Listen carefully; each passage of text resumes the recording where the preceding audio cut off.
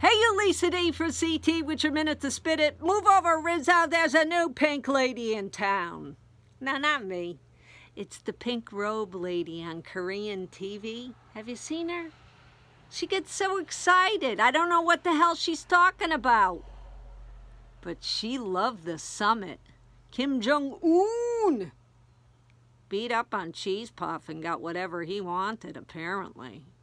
Meanwhile, back in this country, Ivanka Trump is talking Chinese proverbs, to which the pink lady laughed and said, "Some dumb blonde."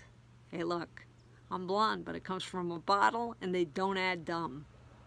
Anywho, Ivanka, why don't you worry about the thousands of kids being ripped from their parents? Do something useful. Here's a proverb. Ignorant asses should keep their mouths shut. Hope you have a good night. Be good, be safe. Peace out.